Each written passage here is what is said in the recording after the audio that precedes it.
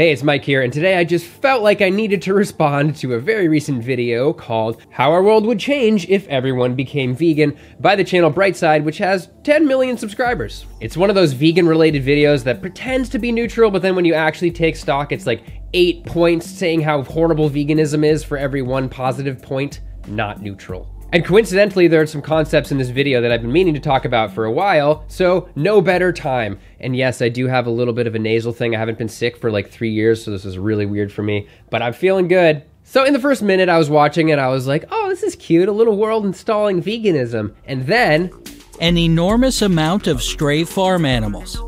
Really, it opens with one of the most irrational justifications to not be vegan ever. I even did a video, a mock trailer about this a long time ago.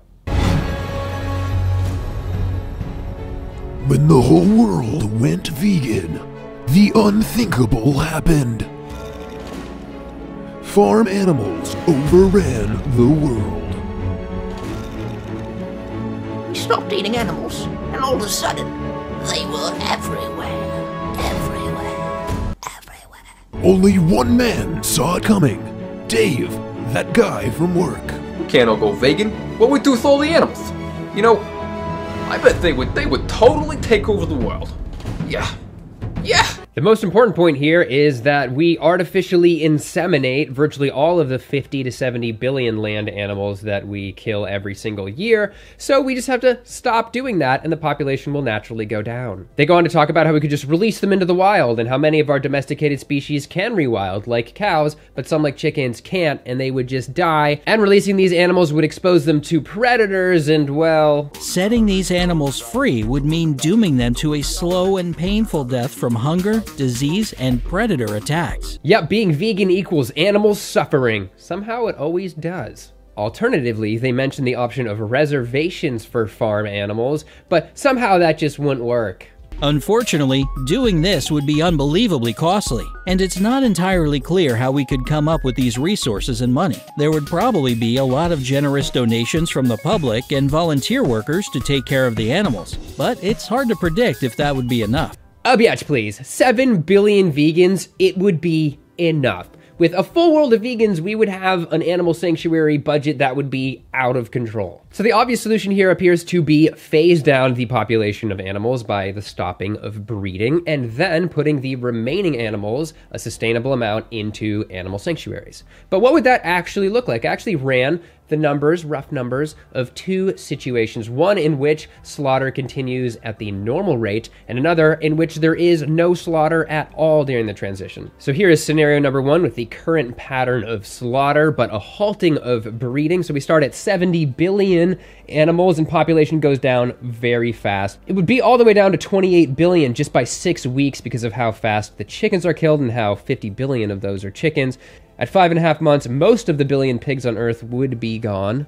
By year 2, we are down to around 8 billion animals. Cattle are the only ones that live this long without being slaughtered, about 18 months. Otherwise, it's just breeding animals, 6 billion hens and about 260 million dairy cows. By year 3, it would just be the dairy cows and breeding pigs, and then whatever animals you allow to breed. And I wanted to put forth this scenario to demonstrate that virtually all animals that are born today will be dead within about 3 years. And that just shows that whatever transition vegans choose, the brutality against animals right now is worse. And to scenario number 2, entertaining the vegan transition overnight, saying there is no slaughter. Again, we start out with 70 billion animals.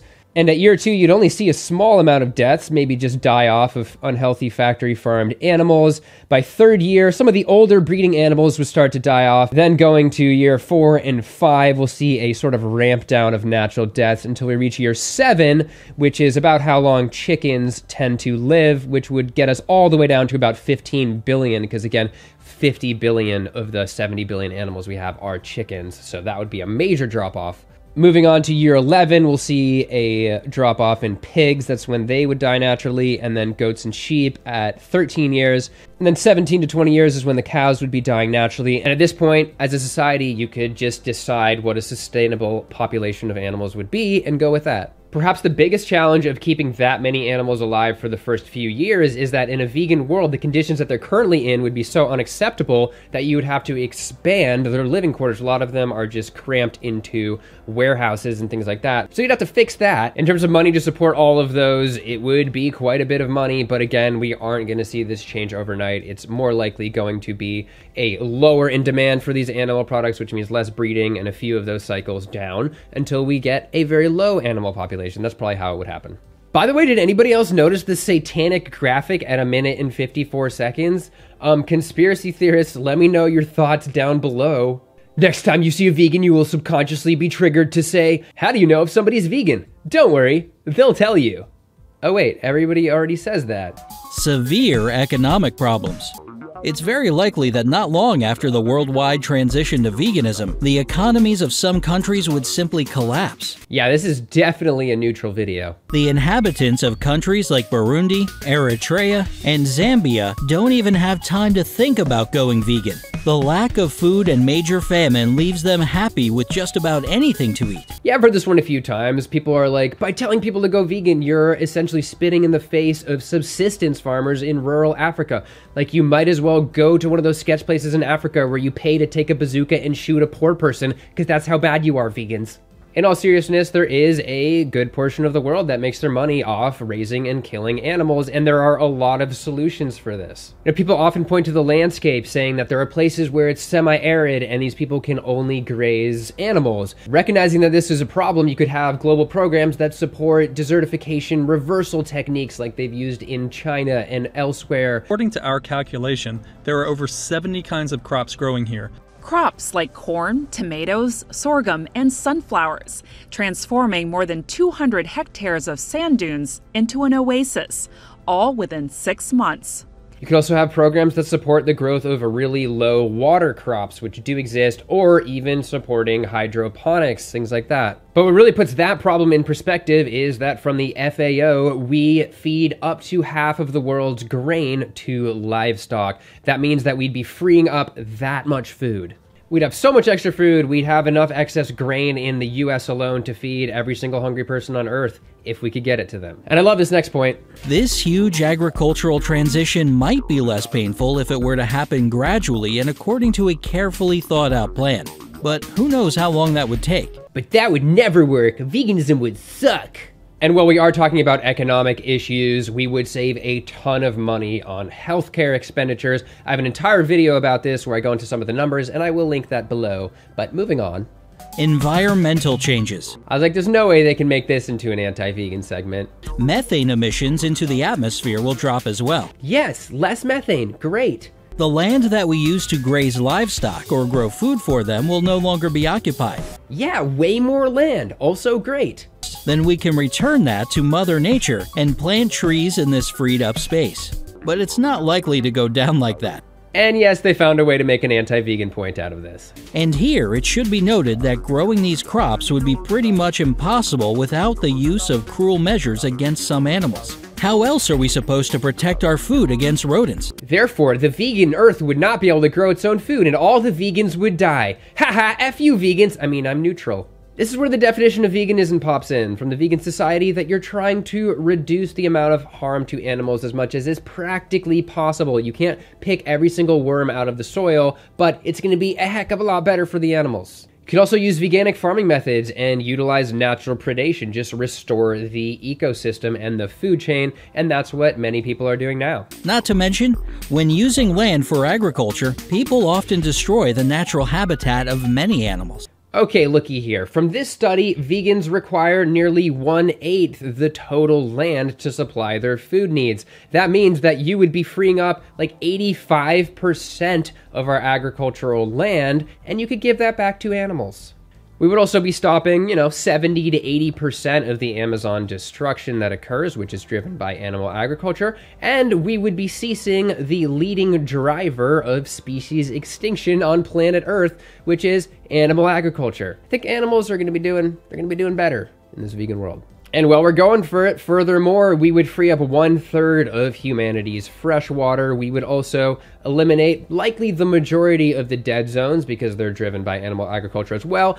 And we would stop one of the leading, if not the leading emitter of greenhouse gases, again, animal agriculture. So we'd be looking pretty good. Personal health changes. They do rattle off some vegan health benefits. Great, I'm so proud of you. But if vegans have an unbalanced diet, Vegans may develop a deficiency of vital substances like protein. if anybody has an unbalanced diet, and I can't believe they brought up protein. I mean, from this study, vegans have higher levels of free blood protein than omnivores. Bright side, is this the 70s? I don't think so. And in terms of B12 for vegans, those deficiencies appear to be going down from a newer study, not statistically significant between vegans and omnivores in terms of deficiency. And we could just put it in the water. It's in untreated water anyway. And in terms of overall health, the reality is from the epidemiology that we see about 15% lower mortality among vegans. We see 15% lower cancer, 78% lower total risk of diabetes, and so on. It'd be pretty great. As you can see, a vegan lifestyle doesn't necessarily guarantee you'll age slower than if you were to eat meat on occasion. Now this part was really not cool. Not only was it completely anecdotal, it was just really insensitive. Look how old this one vegan lady looks. Yeah, I'm an asshole. How about this lady though? She eats steak. Wouldn't you rather be her, ladies? That's why you don't go vegan. You should Google Annette Larkins. Now for what is probably the biggest chunk of BS in the entire video. It's important to note that some people are simply unable to exclusively consume plant-based products because of allergies to soy,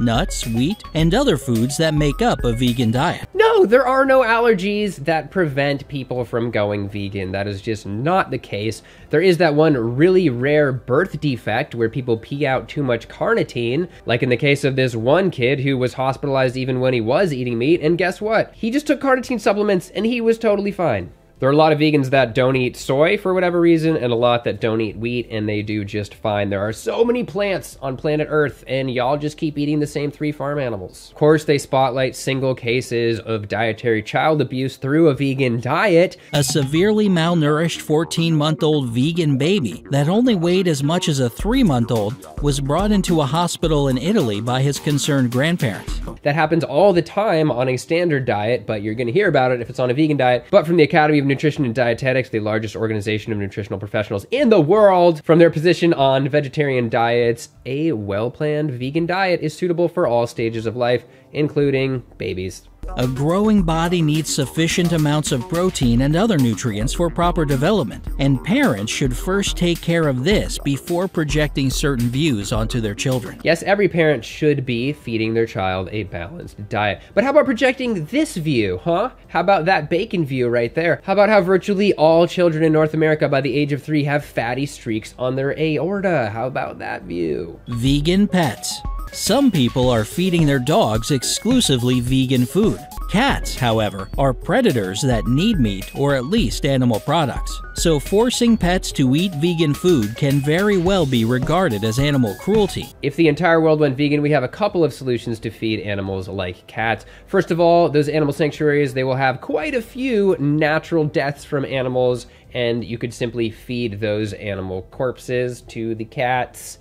It's gross. Meat is gross. Also, the company Just, you may be familiar with the Just Mayo, claims that they will be able to come out with cost-competitive, lab-grown, cultured meat, whatever you want to call it, by the end of the year. So we could definitely utilize that to feed these animals. They then go and present Virginia Tech's projections for a vegan U.S. Food production in the country would increase, but that food would likely be short of calcium, vitamin A, and vitamin B12. Which include gems like how we wouldn't have enough vitamin A. Have you heard of carrots? Carrots. Carrots too technical for you? I don't know. Here's another recent projection from Harvard. 1/3 of all deaths are from meat. So in the end, again, it was like 8 shots fired at veganism for every single positive point, and all of those were directly followed up by a rebuttal of some sort. A vegan diet can help with certain diseases if you don't die of a protein deficiency first. A vegan diet is good for the environment, but those vegans couldn't even feed themselves because combines kill squirrels, am I right? So I just want to emphasize that none of the points in this hypothetical video are anywhere near a justification to not be vegan where you live right now. Finally, if the world did go vegan, it would definitely happen over several years. We could easily ramp down the animal population, and we could put them in sanctuaries, which would be massively supported. Most importantly, their video fails to recognize the amazing, massive scope of the benefits of the world going vegan. How about not slaughtering and horribly raising 70 billion animals per year? And there would be so many environmental benefits, it would be out of control, and we'd be smashing our chronic diseases and even reversing some diseases, which I talk about a lot in my other videos. So that's it. I would have to say bright side. This time you were just a little bit on the dull side. Oh. Ew. So let me know down below. Am I being maybe a little too hard on bright side? Were they actually more neutral than I thought? It was just my vegan goggles on, seeing everything as an attack on veganism. Also, let me know if you have any suggestions for upcoming videos. And that's it. Feel free to like and subscribe, and I will see you in the next video. Breaking news, animals have now taken over 45% of the world's ice-free land. Seriously? They already occupy 45% of our ice-free land. Ignore those plot holes. In a fight to outrun their past.